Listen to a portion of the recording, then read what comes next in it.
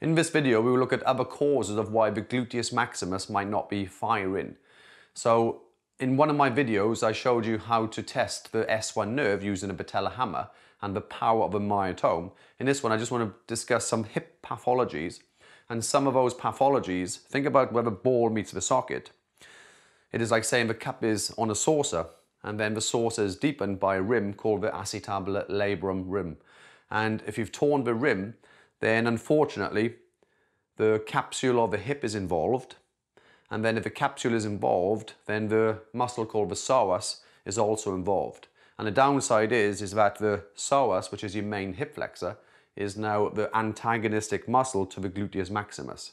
So I always say to people, if you've got a problem with your hip, i.e. you've got some pathology within a hip joint, then the capsule is involved, the psoas is involved, and unfortunately that becomes facilitated, and then the gluteus maximus now becomes inhibited as a consequence.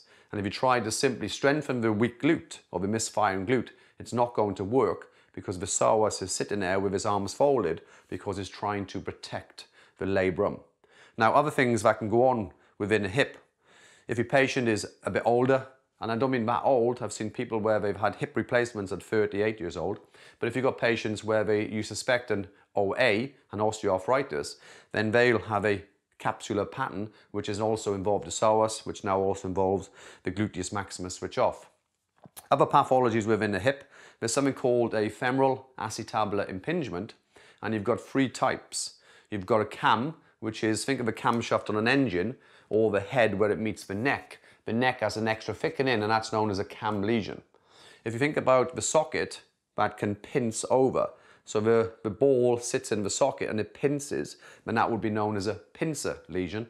And if you have a combination of both, a cam and a pincer, then that would be known as a cam-pincer lesion. And they have the three types of an FAI.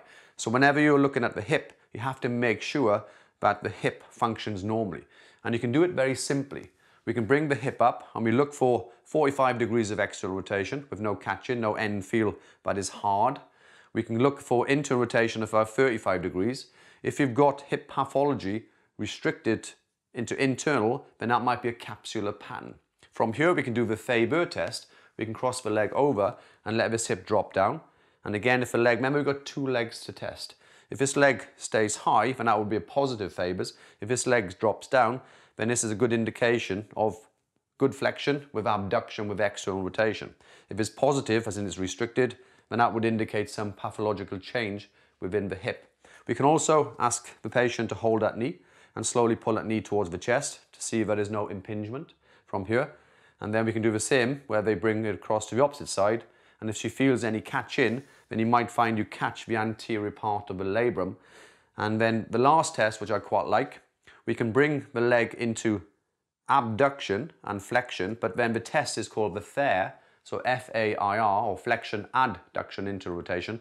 And the idea is we can slowly, another name is like the SCOWER test, we can roll it around, and there's a little apprehension there of the patient. And if you catch it, then it might indicate there is a little irritation at the top superior part of a joint, and that could be a cam lesion, could even be a pincer, or could even be a labral tear. The only way to truly confirm would be an MRA, which is an MR arthrogram, where we have an injection of dye, and that would give a better indication of any pathological changes. If all these tests are negative, you can probably rule out any labral tears, any degenerative changes, and any FAI impingements. And there we have some other causes of misfiring of the glutes.